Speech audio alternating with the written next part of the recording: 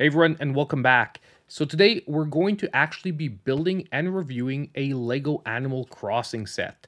And we're going to be taking a look at the biggest set of this first wave, which is Nook's, Cranny, and Rosie's house. Personally, I was really looking forward to the release of these sets because I played a ton of Animal Crossing when it came out. I really got back into Lego over the last 6 months, so it's great to mash the two things together. So now, let's not waste any more time, let's switch over to the top-down cam and get this thing rolling.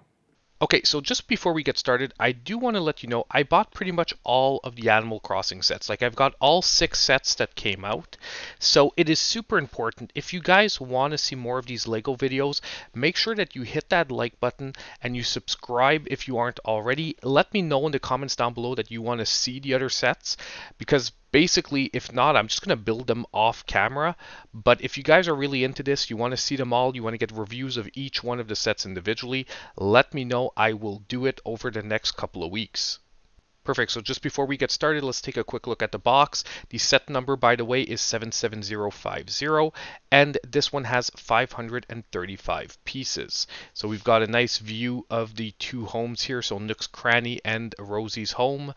So now if we take a look at the back of the box, we actually get a quick view of the inside of the two homes and a few little shots, close-ups of what you can do with the set once it's in action. So now I'm going to open up this box and we're going to be switching into the time lapse. So I'll see you when everything is up and built.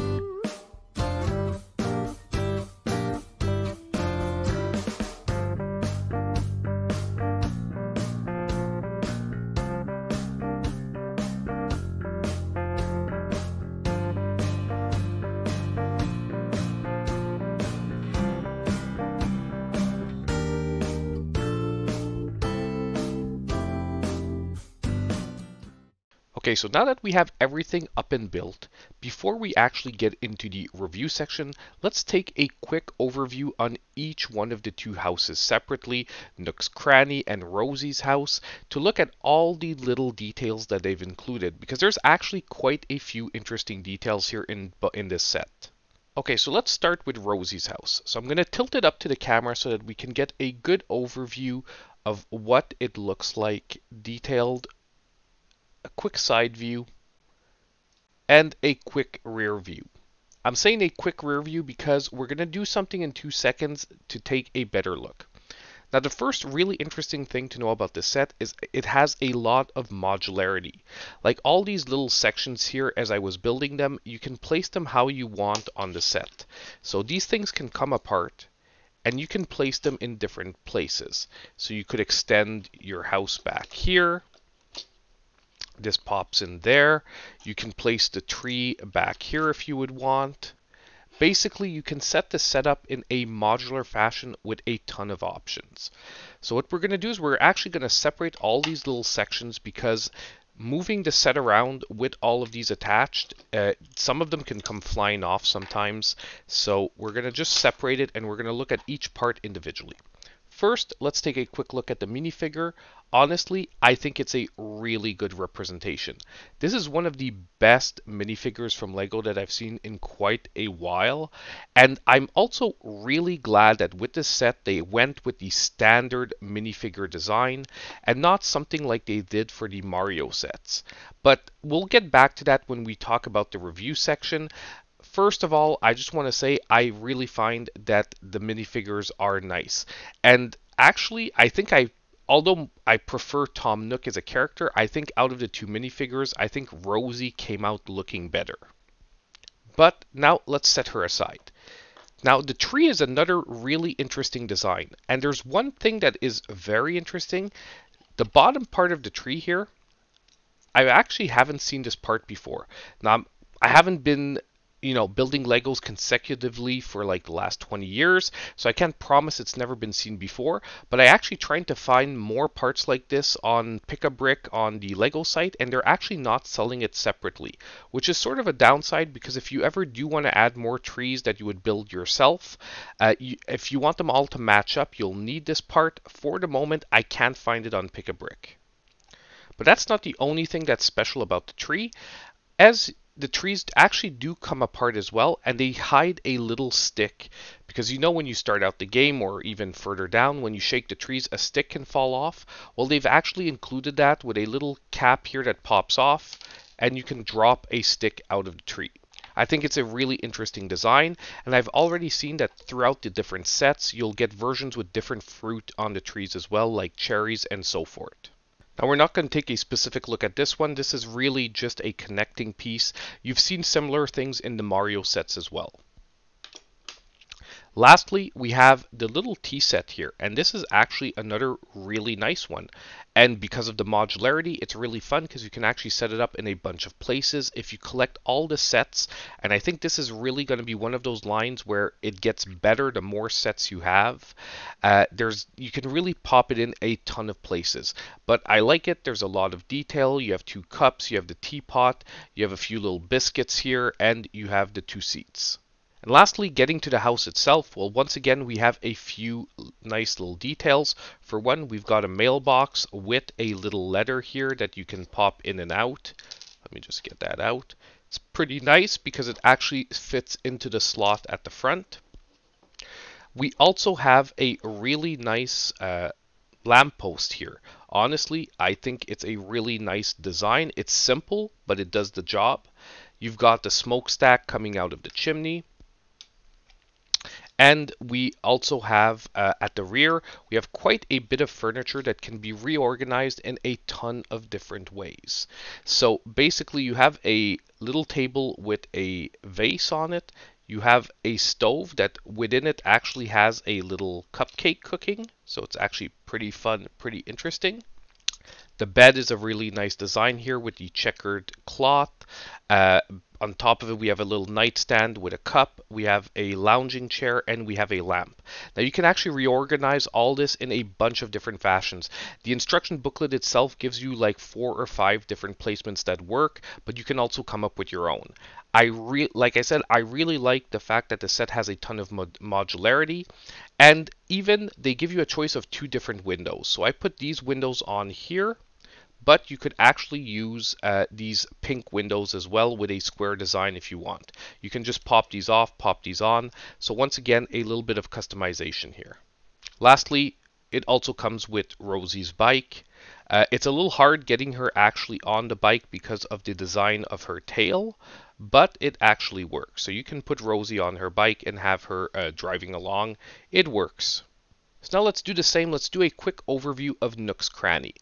Now, I'm going to take this off because this is the only part that unfortunately doesn't stay in the in the watering can. So I'm just going to put it aside. But if it's on the set and not moving, it actually works really nicely. But if you're moving the set around, it pops off. So first, let's take a quick look at Tom Nook. So Tom Nook is looking fine with his little shirt here. He even has his bell bag here on the side. He's wearing the birthday hat, and overall, it's a nice design. Once again, I'm really impressed with the minifigures. They are well made. And it's not that I don't like the design of Tom Nook, it's just I find it's outdone by Rosie. Rosie just has, I don't know, something about the expression on her face, something about the overall design. She just stands out a ton more. So now let's take a look at Nook's Cranny itself. Once again, we have a lot of nice little surprises. So we have the message board. We can tilt it at different angles. We also have here basically the box where you can put in your stuff at night. So when it's closed, if you want to get paid the next day, you can put it in. Once again, you pop the top off. There's a little carrot in there. So it's a nice little addition. It's a nice little attention to detail. I also really like that with the design on the windows, you can actually see the items inside the shop, just like inside in the game. So now let's pop it around and look at the details of what accessories we get inside. So you've got a guitar in the window. I'm not going to take the guitar off or the pail here because they are a little bit hard to get back into the perfect spot, but you could move them around. I just have big sausage fingers, so it's a little rougher for me. You've got a nice potted plant here. You've got the radio that we all generally, that they get pretty often in the game. And lastly, we have the counter here where you pay. But I think one of the nicest details here, and we'll take it off, is the bookcase. The bookcase, well, as you know, this is where you normally go to buy your different items. We have original printed bricks directly from the game. So we have some seeds for flowers. We have the fish bait. And we even have a little DIY card. Now these are all, to my knowledge, have never been printed outside of these sets, so these are a nice little touch once again. Lastly, we do have a barrel here where you have a shovel and a broom in it. These move around, so you do have to be careful when you're flopping this one around because those can go flying. But overall, Nook's Cranny looks okay. And we're going to talk about it in the review section. I think it is faithful to the design of the game, and what I'll do is I'll pop the game on screen so that you can see them side by side. But we're still going to talk about what I would have liked them to do with this set, because don't get me wrong, I like the set. I just think there was maybe a different choice they could have made. Okay, so now we get to the actual review. What are my thoughts about this set? And I'm going to start off by saying I like the set. I even like the overall concept they're going with for these Animal Crossing sets. However, there are a few things I would have done differently. But before we get to the things I would have changed, let's talk what I really liked about this set. So first of all, I've already pointed to it, but the modularity I think is going to be one of the biggest selling points for LEGO fans out there or Animal Crossing fans, because you can do a ton with these different sets. And especially if you're into mock building, I really think these sets are going to have a ton of potential to be thrown into different mock designs.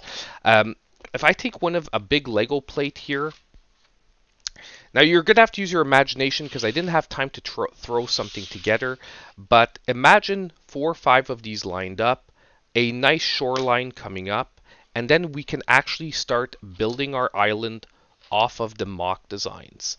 I mean, this is going to have a ton of potential.